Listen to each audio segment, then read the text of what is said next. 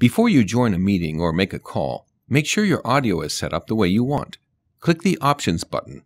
It's the one that looks like a gear. Then click the Audio Device tab and select a device from the list. For example, you can select a headset connected to your computer or just use your PC mic and speakers.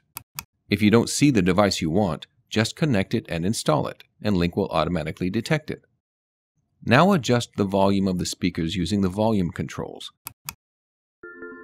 If there's no sound at all, check your system volume and make sure your speakers are turned up. Now, mine sounds a little low, so...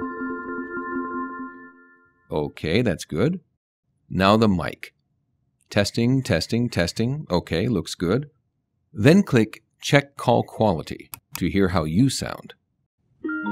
To check your call quality, record a short message after the tone. Then wait to hear how you sound. Here's the windup and the pitch. Here's what I've heard. Here's the windup and the pitch. If you like what you heard, then you're all set. If not, check your audio device settings and try again. Goodbye. And that sounds pretty good, so I guess I'm finished.